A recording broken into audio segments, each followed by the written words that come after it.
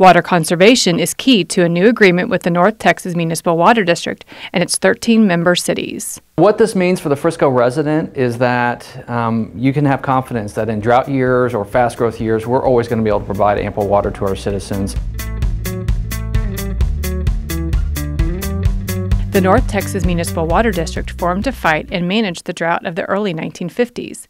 At that time, it served 10 cities with a population of 30,000 people. Today, our district has grown to 13 cities, serving 80 communities, with a population exceeding 1.8 million people. North Texas Municipal Water District now covers 10 counties, 2,200 square miles, spanning from Frisco to Forney.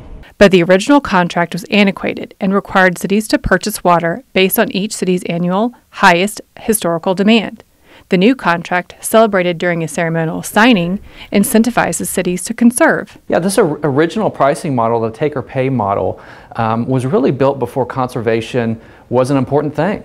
And so, we went into this with the mindset of we want what is best for the region, what's best for Frisco, not just today, but for the next 50 years. And that is to make sure we have ample water supply for all of our needs and all of our growth, but also that we have a pricing model that encourages conservation, and that's in everyone's long-term interests. The transition to the new cost-sharing structure will be phased in over the next 13 years. Having an agreement amongst the parties works to everybody's advantage. It's one district. We're members of that district. We will continue to be members of that district. We're heavily invested in it for our water future. This agreement follows Frisco's principles and will allow the city to grow into the solution.